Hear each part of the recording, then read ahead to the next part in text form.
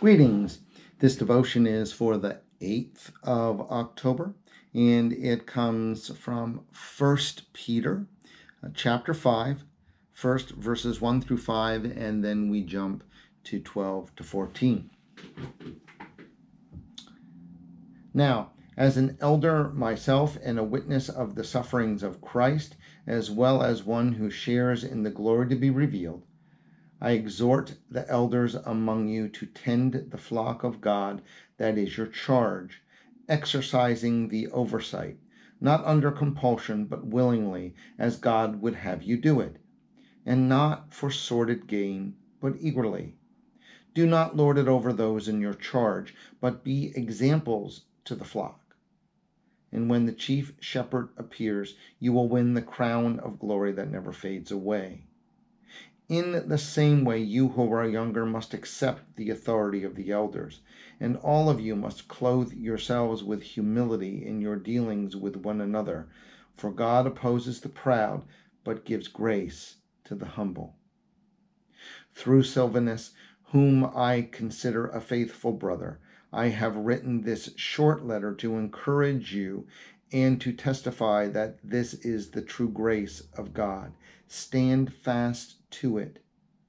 Your sister church in Babylon, chosen together with you, sends you greetings, and so does my son, meaning spiritual son here, my son Mark.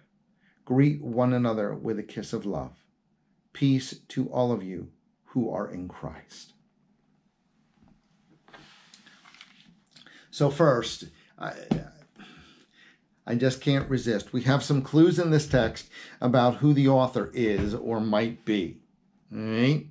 It is somebody who traveled with Silvanus. Now, that is usually a name that we would hear biblically as Silas.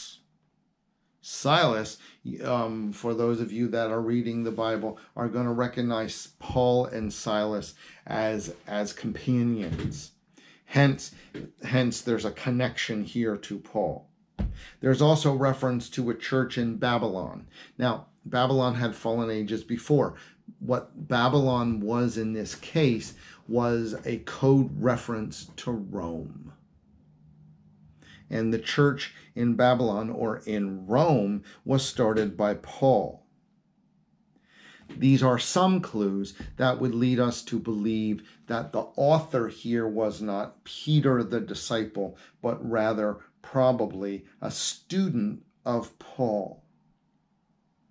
Now, the writer charges here, which is consistent with Paul's theology as well, but the writer charges here that the leaders, or let me reverse that. The people are basically supposed to follow the leader's charge. That there needs to be a cohesive kind of group, and that where the leader follows, they should go.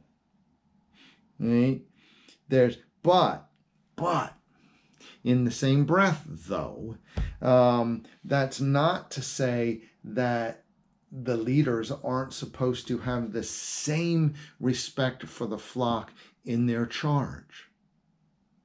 There is, and the only way this works is if there is a mutual caring, a mutual respect. There is no better way to run an organization, no less, if you will, a church, isn't there? Because God is there because God is for all. God loves us all equally. And together, no other way, right? Together, we move forward, period. Most certainly that applies to here at St. Andrews, that we move forward together, all blessed by God's love, all feeling equally important in God's eyes. There can be no other way, can there?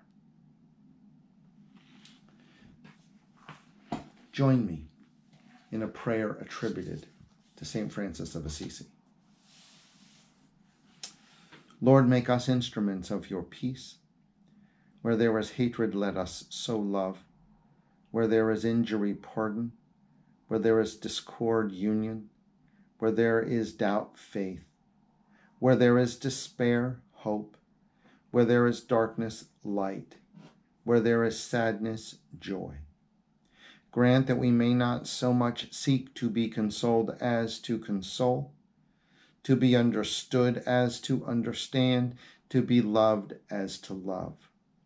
For it is in giving that we receive, it is in pardoning that we are pardoned, and it is in dying that we are born to eternal life.